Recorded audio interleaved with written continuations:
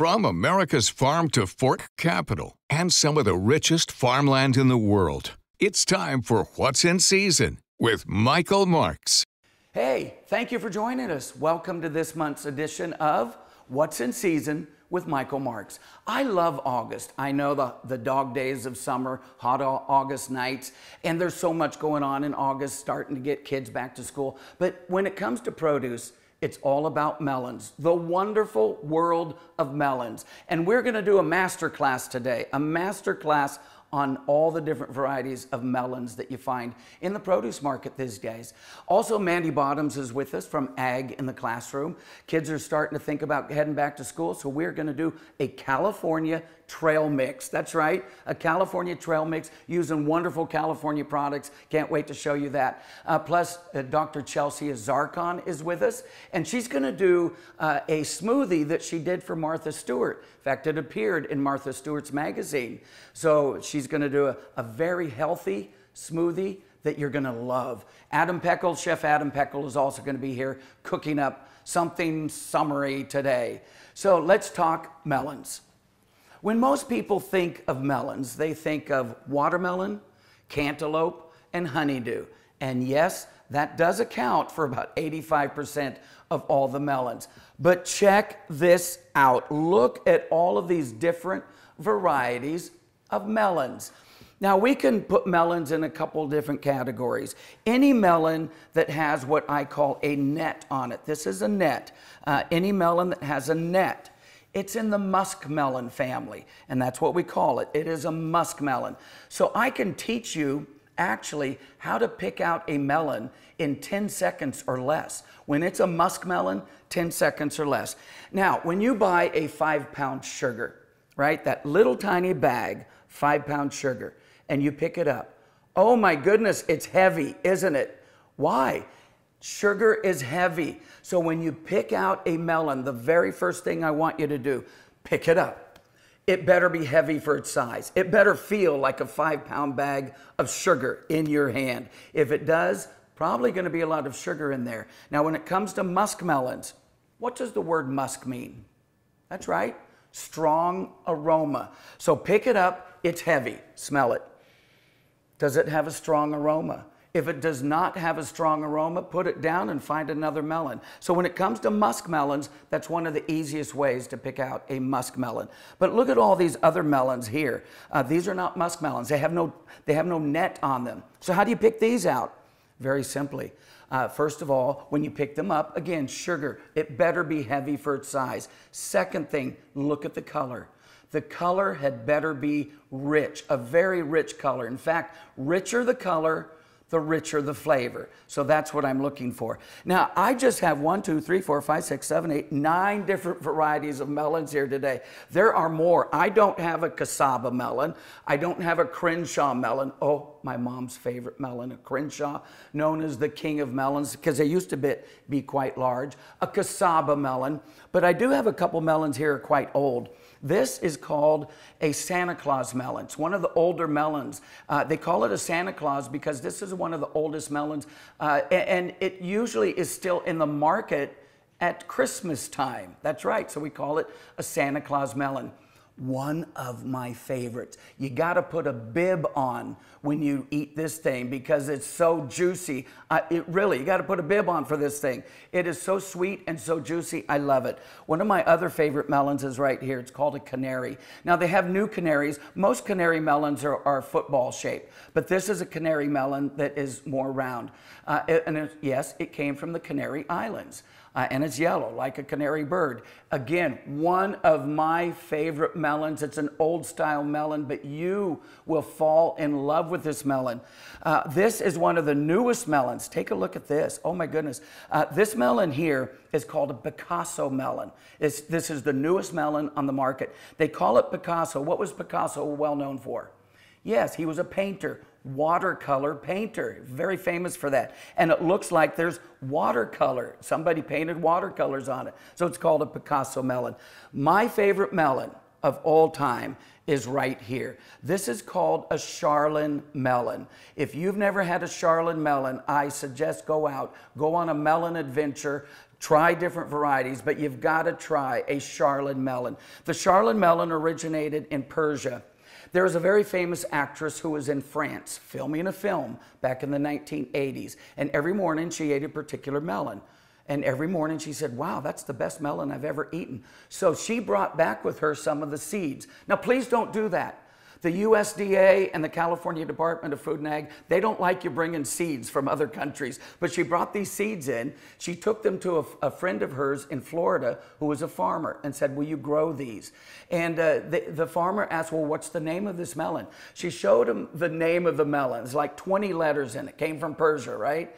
So he renamed the melon after his two daughters, Sharon and Lynn. So that's why we have a Charlotte melon today. It is one of the most difficult melons to grow because it's so heavy. Every day, the farmer has to go into the field and turn it 1/4 turn so that it doesn't get a flat bottom. Every day, another 1/4 turn. They also pull the leaves over it to keep it from getting sunburned. So go on a melon adventure, try a different variety of melon. Coming up, more on melons. How do you cut a melon? I'll tell you coming right up. Well, I'm a little bit giddy here today. Why am I giddy? New crop summer Bartlett pears are indeed here. Take a look at these gorgeous Bartlett pears. A couple things about Bartlett pears I wanted to share with you. First of all, a Bartlett pear is a climacteric fruit, which means you will never ever find a tree ripened pear. They must be picked first before they ripen. So this is first of the season, which means you need to be a little bit patient with your pears and allow them to ripen properly. Second thing, if you notice there's a big old thick stem on here. So when you are buying your Bartlett pears and you've got your bag, don't just drop them in there, because if you drop them in there, that big old stem is going to bruise the other pears. So please just place them gently in that bag and treat them like fine china. So how in the world do you store your melons? First of all, keep your melons out at room temperature. Cover them. Make sure they're covered. And you want to make sure they're covered so they're not left out in the open air. Julia Child was exactly correct. The best melon is always served at room temperature. So how in the world do you cut a melon? We're going to cut off the north pole and we're going to cut off the south pole. Now we're going to take the top third of our knife, go right on around, and we're going to take the rind off. This is the same thing you would do with any melon. This is the same thing you'd do with an orange, the same thing you would do with a pineapple. You go right on around, take off the rind. That's just the simplest thing to do. Let's get rid of this right here. There you go. And now we're going to cut this in half. And inside, oh, take a look at that inside. Now we're going to just scoop those out just like so. Take a look at this. Take those out, and there's a couple things you can do once the seeds are out. You can cube it, or you can put some vanilla ice cream right in there. Or here's what I love to do. Take this, nice thin slices. This is what they do in the fancy resorts and hotels, right? Nice thin slices, just like this. And then what you do, very simple. Yes, you just fan it out. Put that on a tray, a meat tray, whatever you want. That is how you cut a melon. Coming up, Mandy Bottoms is in the house, California Trail Mix. Don't go away. Well, thanks for staying with us. What's in Season with Michael Marks. I tell everybody all the time, if you stay with us for 30 minutes, you're going to learn so much in 30 minutes that most people never learn in a lifetime. By the way, you know, before we cut a melon, the first thing you need to do, and I had already done that, you wash a melon before you cut it, okay? I don't know if you know this. Let me give you a secret. Melons grow in dirt. So please wash the melons before you cut them. Oh my goodness, I'm so excited today because we have Mandy Bottoms with us from Ag in the Classroom. And when you told me what you're gonna do, I got a little bit giddy about that because I love trail mix. Yeah. So you're doing a California trail mix. What makes it California? This trail mix features all products grown here in California, and not just grown here, but we produce a lot of it for the whole nation. So you might not know that August 31st is National Trail Mix Day. Who knew that? Now we know. And in California, we produce more than 400 different agriculture products. So when you're putting together a trail mix, there's a lot to choose from. That's right. Lucky. Everything from apples to zucchini and everything in between, right? Yes. So I brought some things and I'll show you. Maybe we can talk a little bit about them. The first thing we're going to add is about a cup of almonds. Okay, almonds. We grow what? Almost 100% of all the almonds, right? We do, and my family actually are almond growers too, so it's fun. These are from our orchard, so not this year, last year, not time for harvest. And you may not have known this, but almonds, the #1 agricultural commodity in California today. We export more almonds all around the world. We do, and so we add those. I like doing a bag because if you're doing this with kids, they can shake it up to help mix it. So putting it in a bag. Then we have pistachio. Thank goodness California started. You know, I hated to go to Iran for all of our pistachios, and they were always ugly, but now California. We produce our own. That's right. For the whole nation. So not for the whole world necessarily, but for the whole U.S., we produce a lot of the pistachios. These are out of shell. You can also buy them with the shells on. Oh, that's a fun thing. Get your kids or grandkids, right? Down out in the garage and have them shell the pistachios. Yeah, they love to shell them and they come cracked, so they're a little bit easy to get started. Yeah. Then we have a couple other items here. We have some dried figs. So I bought these. They actually come in, I mean, they look just like a fig, right? Straight from the tree, just dried. And you can chop them up and put them in a bowl and have your kids add those. Another one, California produces almost all of the figs in the whole nation. And the main variety is called a Black Mission fig, because Father Sarah, when he started creating all of the missions here in California, he put figs at the four corners of the mission. So that's why we call them a Black Mission fig. That's right, and they're easy to find at your grocery store, which is nice too, abundant in California. And then another top crop is dairy. So not a fruit or vegetable, but a very important commodity here in California. We're adding some yogurt chips, so we're adding some dairy into the mix. And then I brought a few other things. You know, you can kind of add yours. We have some California grown raisins. Another one that we produce almost 100% for the whole nation. That's right. And we have some apricots. My favorite. Yeah. I love dried apricots. In fact, when I got married to my beautiful and lovely wife, Julie, we had big old dried apricots dipped in white chocolate. Oh, that's nice. It was beautiful. Hopefully we'll get a similar thing with the yogurt in here. Now, I'm not measuring. I did bring some measuring cups. This is a great for the educational activity. You can have your child, you know, helping you scoop and measure, and you're talking about fractions, which happens in the kitchen. So it's a great connection to, you know, keep the learning going. I like that idea. Start school again. And then we also have some freeze-dried strawberries. California produces about 90% of the nation's strawberries. Florida grows a few, but we grow the best. We do. So we put those in there. And then once you have your ingredients in the bag, you can seal it up and you shake it around. And then you have your trail mix ready to go. Now, I wouldn't advise keeping this over a long period of time because I think, you know, the freeze-dried will get soggy and there's different textures. But great, you're heading out for a picnic, you can pack this with you and enjoy it. I love the idea. And, you know, if you have 2 or 3 kids or grandkids, you know, get a buffet of items out there and have the kids make their own trail mix, right? That's right. And at Ag in the Classroom, we're all about helping parents, teachers, educators, wherever, make it a little bit easier to teach their kids about agriculture. So as they're going down the line, you can help tell them about the different commodities, or older kids can even research their own, like what would be good in a California trail mix, and they can go online and figure out. I love it. Where can we learn more about Ag in the Classroom? It's easy. It's learnaboutag.org. So it's easy to remember. If you go there, we have many resources for teachers, as well as this activity is available. And homeschoolers. They're teachers too, right? And grandparents and parents and all. There's many different ways you can educate. So we honor all of those. Mandy, thank you so much for being with us. Just for Kids. I love doing a segment just for kids. Hey, coming up, the doctor is in the house. Dr. Chelsea Azarkan. We're going to do a smoothie just for you. Don't go away. Here she is. Doctor is in the house. Dr. Chelsea Azarkan.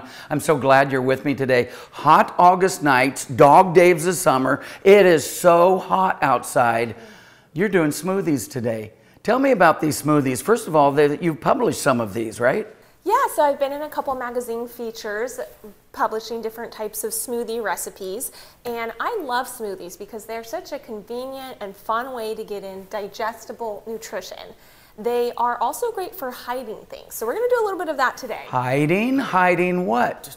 So I like to use smoothies in patients who don't have a big appetite, but we want to get nutrition in, so we can pack it in a smoothie.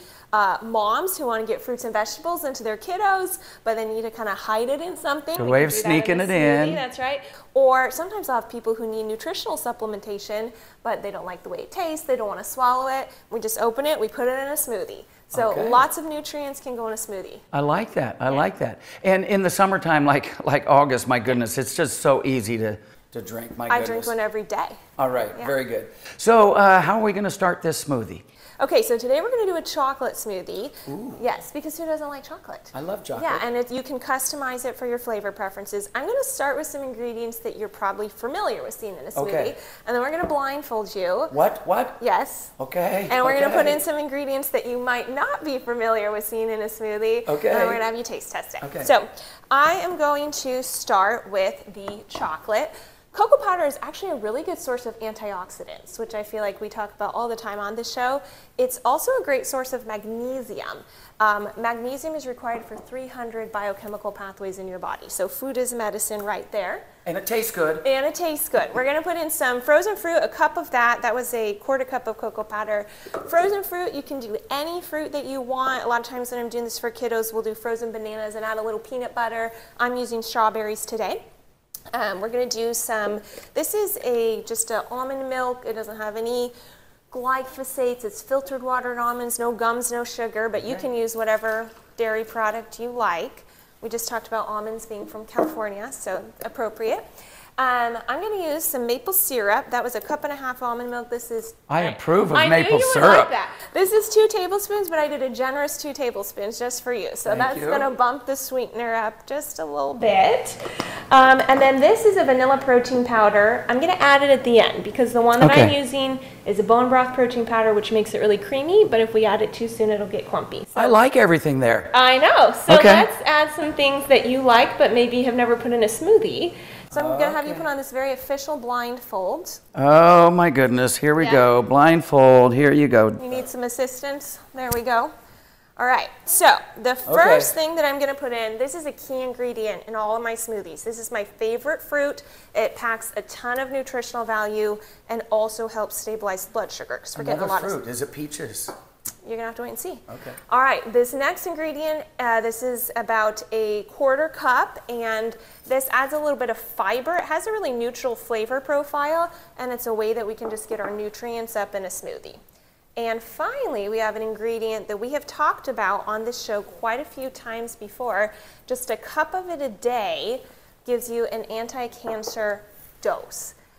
So let's see if you remember your previous episodes. And then we're going to add in, I'm going to add in about a half a cup of ice. I really like a creamy smoothie. Everybody's doing these creamy, high-protein drinks these days. You can just make it in a blender at home. And then if you want to do mix-ins, I like to take this in a more adult direction and top mine off with sea salt and hazelnuts. But we'll leave that off today. Okay. All right, we're going to blend.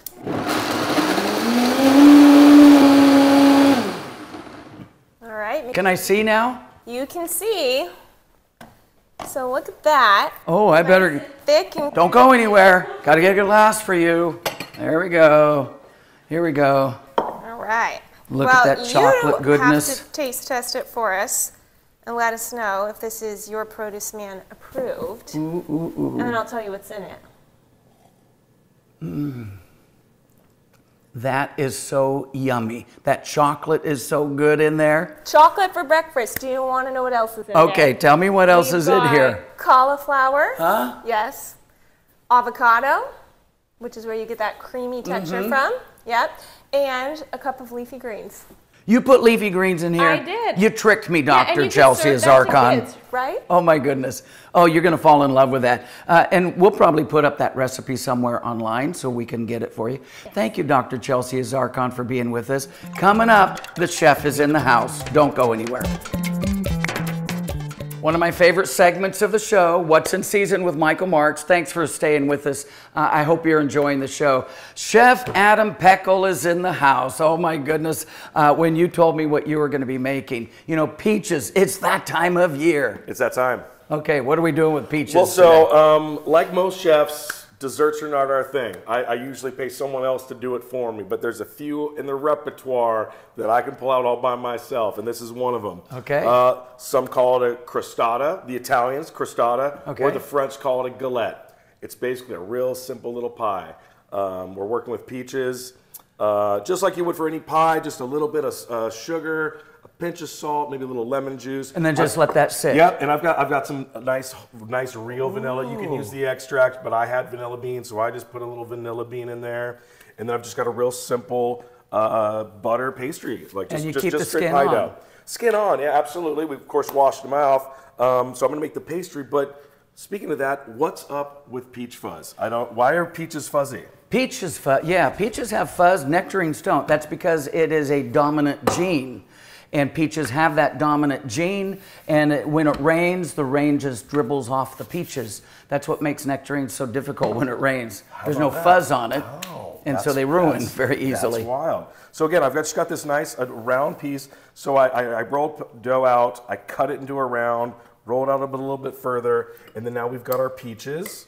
Now, would you get mad if I used nectarines? No, you could use anything. You can use nectarines. Would you get mad if I used white flesh peaches? Absolutely not. Okay. You can use apples, you could use pears, you could use literally anything you'd put in a pie. You can, I mean, this is really just a simple little pie. And what's cool about it, you can make a big one. We make little ones for the restaurants. And so that's what I'm gonna do here. And it comes off a little more fancier. And so we got just a nice, almost like one peach worth of fruit in there. And I'm just So this really is a little mini pie. And I'm just gonna fold it over a little bit. I'm gonna fold it over a little bit. No way.